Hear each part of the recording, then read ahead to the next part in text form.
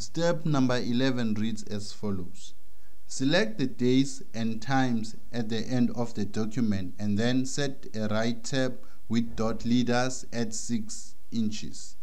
Okay, so let's just highlight this.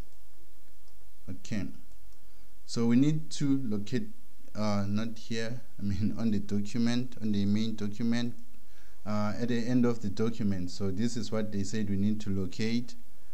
Remember, they said we need to locate the days. Okay, so these are the dates, so we highlight them. Okay, then after highlighting this, click on this here and then click on tabs. Okay, after clicking on tabs, remember they said we need to include a 6-inch. Okay, 6-inch tab with dot leaders at 6 inch. So you need to write your 6-inch here and then click set.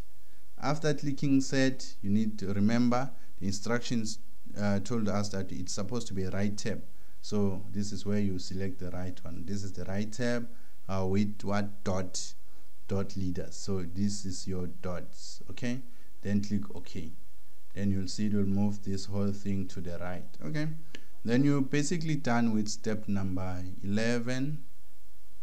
Okay, so we're done with step number 11. Please watch the next video to see how to do step number 12.